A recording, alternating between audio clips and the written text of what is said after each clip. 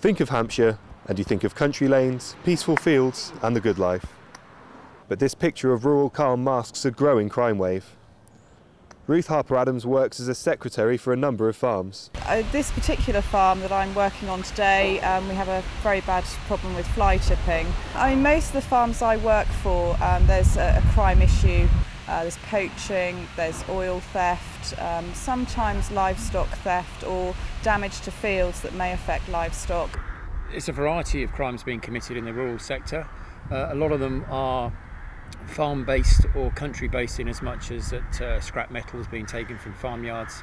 There's all sorts of crimes of poaching going on, that kind of thing, and some high-value burglaries. Robin Nettle is the co-owner of a business that has been repeatedly targeted by thieves and even suffered a ram raid earlier this month. This is the second time in about the last year in Winchester that we've been broken into. It's not just the volume of product that's stolen, it's the aftermath. It's probably £30,000 worth of damage to the building. They just seem to be getting away with it. The police aren't doing anything. But Hampshire police insist that they are continuing to tackle what they do admit is a serious problem, one which can only be solved with the help of the community. Andrew Giddings for Winchester News Online.